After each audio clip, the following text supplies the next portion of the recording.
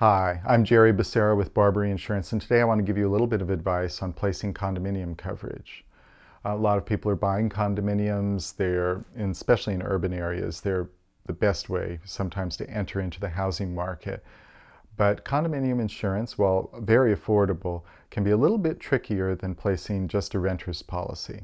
The first thing you should do is evaluate your CC&Rs, which are the covenants, conditions, and restrictions for your condo association.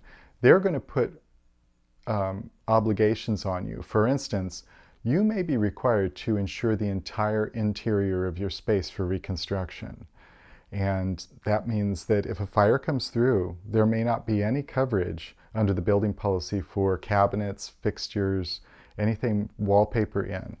So see what your obligations are there and make sure that the insurance coordinates with that. There might also be bank requirements. It's very common for a bank to require that you insure up to, say, 20% of the purchase value of the condominium. So major lenders are aware that you might be responsible for replacing the interior, and they want to make sure there's coverage there for that.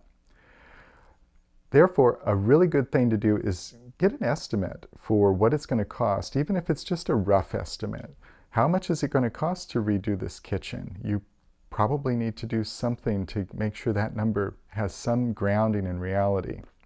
Then look at your personal property. A lot of people think only in terms of theft. You know, my unit's going to get broken into, they're going to steal my stereo.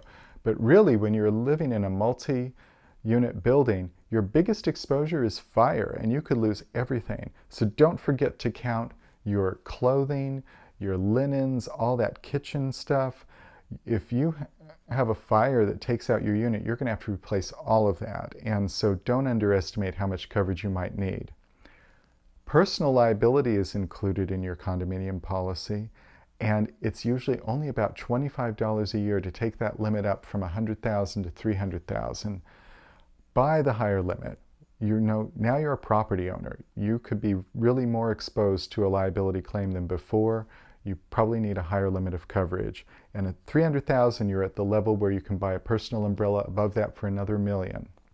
And finally, ask about broadening endorsements. Ask your agent what else you might need to throw in there to make that policy really do what you need it to do. Do you have fine art? Do you have jewelry? Do you have anything that has a special exposure? Talk it through, get good advice from your agent, and place the policy you need.